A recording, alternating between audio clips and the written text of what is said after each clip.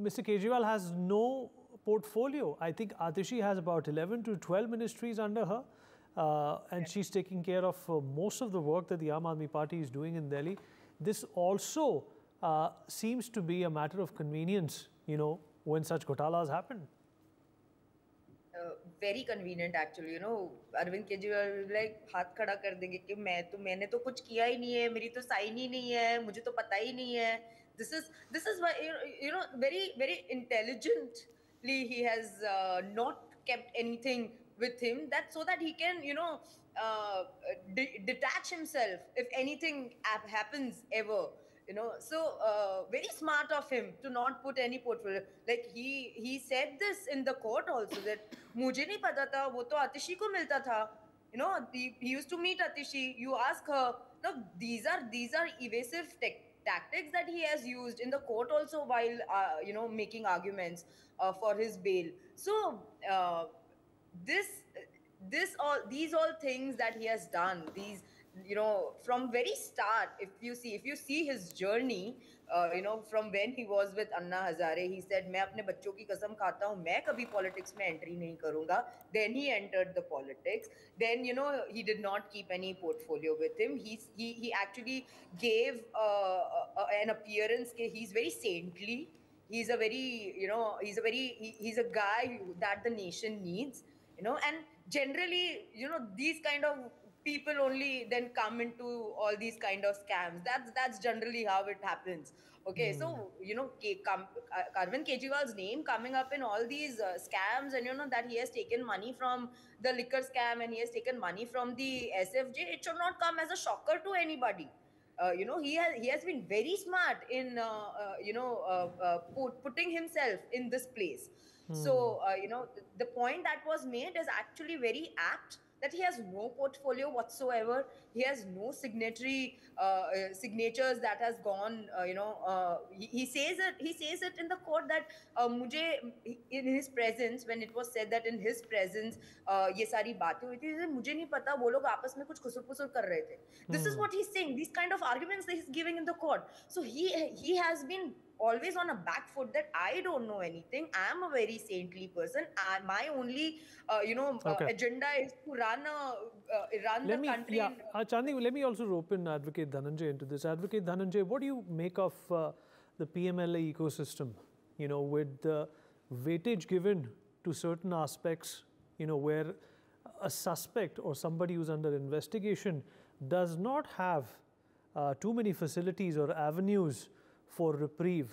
Is that something which also makes all these cases highly obfuscating and complex?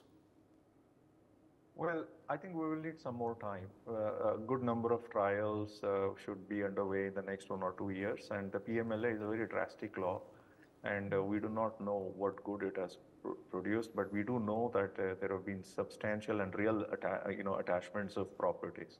Very often, when you have an attachment of, let's say, a share that's valued at X, and you will find that 3 years later the X is, you know, practically come down to zero. But that's not the real case with the attachments under the PMLA, because a good number of attachments have been of real immovable properties.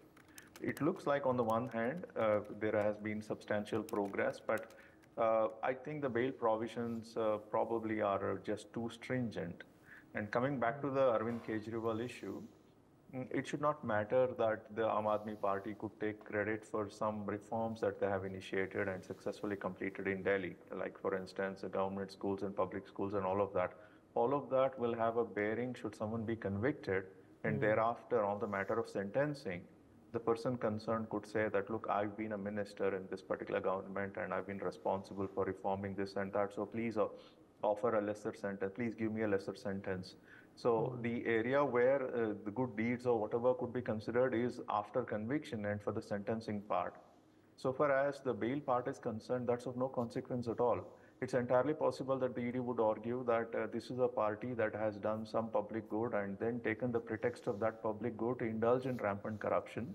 And if the ED is going to offer credible information to the court, then the court would find it really very difficult to grant bail, number one. Number two, also because Mr. Kejriwal has to blame himself for making it difficult for him to readily ask for bail, because he's skirted 9 summons, he's flouted 9 summons. Now, if you do that, it really becomes very difficult for the court to single out you as a special person or a privileged person and then to consider grant of bail, notwithstanding that you've skirted 9 summons.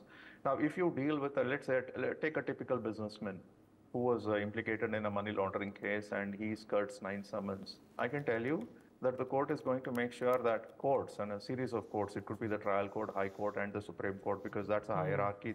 Yeah, you've made a couple of good points. I want Joyita to reflect on it. Joyita, if Arvind Kejriwal hadn't scuttled those previous summons, then perhaps the story could have been a little different. And secondly, did they feel that Sanjay Singh's release was perhaps, a liberating facet that would also facilitate some sort of a leniency towards Arvind Kejriwal and the other Aam Aadmi Party members who are locked up? No, first of all, as Chandni mentioned earlier, that Sanjay Singh was released primarily because his bail was not opposed by ED. But in this case, ED is tooth and nail against Kejriwal's bail. So I don't think Sanjay Singh's bail should be taken as a precedent. You cannot do that, because you have to look at it in terms of the degree of involvement also, how much a person knows and all these things. So I really don't know. And as for what the delay that Kejriwal did, I mean, there was a theory doing the rounds at one point of time that he was delaying it because he was hoping that he knew that he would be taken into custody, and he was hoping that his arrest will lead to a surge of sympathy towards him, and if it happens closer to the elections, it will affect the election results. I don't know, that's again totally a theory. We do not know whether that's going to be correct or not, but yes, he shouldn't have. I think 9 summons he avoided, and only after that the ED got to question. I mean, if he had nothing to hide, what exactly was he trying to do? Was he trying to tell the world that, see, I am Kejriwal, I am above the law, because a majority, I've got an brute majority in Delhi Assembly, and my party has got a huge majority in Punjab, so we are above the law. We are popular. Our popularity should, allows us to basically take the law in our own hands. Is that the kind of message that he has been trying to send? And Rajalakshmi, isn't it strange that Mr. Arvind Kejriwal ignored all those summons because he said that the system was flawed, and now he's betting on the same system to get bail? Yes, Vineet, what I find very strange is, Mr. Arvind Kejriwal has forever been giving certificates to others as well as to himself. He has been talking about how he is this Kattar Imandar, and then all these things keep changing as per his own convenience. So at one time he was actually questioning why some of the political leaders are not facing the ED, they don't face the courts. So that was the very question that he had put up, and maybe he didn't know at that time, and maybe he didn't think that he would get caught in a similar situation. So now he has been giving all kinds of certificates. So he spoke about how Mr. Sisodia should be given the Bharat Ratna for the best education system. And look at it that the public schools in Delhi, the students didn't even have textbooks. So, all of this, it only shows that he has actually completely neglected his own duties. He has completely been overlooking every part of it.